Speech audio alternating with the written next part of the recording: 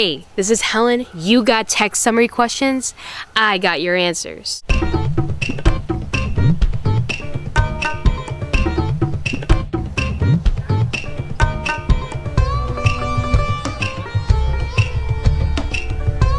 Hey guys, before we dive deep into the text and get our heads swimming, Barth's perception, his way of thinking of photography will change the way that you view photography forever and ever and ever and ever. It's like taking the red pill in the Matrix.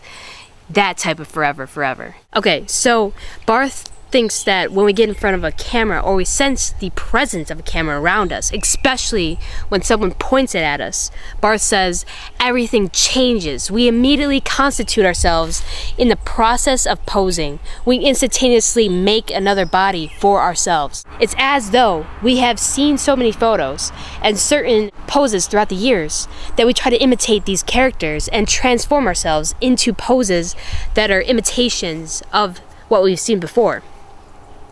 So Barth calls this whole social game a photographic ritual.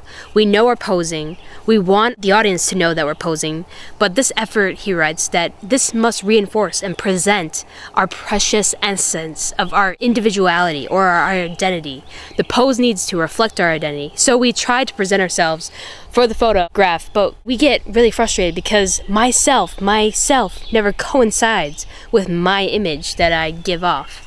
No matter what our image represents in photographs, it's just never what we really want to look like or to signify, no matter if we like it or not. Though our bodies are always signifying meaning, and the meaning that we signify isn't something that we wish to portray sometimes. I don't know, maybe I'm a very serious person and I want other people to know that I'm a very serious person, but the photographer caught me in a moment when I was laughing.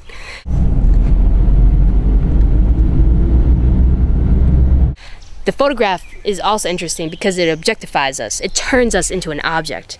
The photograph of us isn't really us. It's a fragment of the true complexity that is you and I, my friend. Maybe the photograph is only my face and it fails to capture my whole body. And even if it does capture my whole body, what about my thoughts? What about my mind? I was thinking in that particular moment, wasn't I? When the photograph was snapped. Photography transforms us from a complex, dynamic, moving subject into an immobile representation of our body, an object without a mind, without a voice, without thoughts, just a representation of what we look like. And Barth thinks that we feel this objectification, this uneasiness trying to pose and give an authentic expression of ourselves to the camera, to the photographer. We see ourselves, we feel ourselves, becoming objects. Barth says that we feel this micro version of death in the flesh or the click of the camera. I'm truly becoming a specter for you, for I. So this objectification, this immobilization of ourselves, this death of our subjects concerns us, especially if our picture is released to the public sphere. You guys feel the anxiety? I do. Imagine our image being reproduced on magazines on a mass scale. Perhaps it's not us who owns this objectification of us or this photograph of us. Maybe some photographer was in the bushes, took it, ran off and sold it to the magazine people, or took it to some other douchey magazine. We have no control over our image, but Barth says it's our political right to protect the representations of us. What do you think, man? Leave a comment underneath this video right now.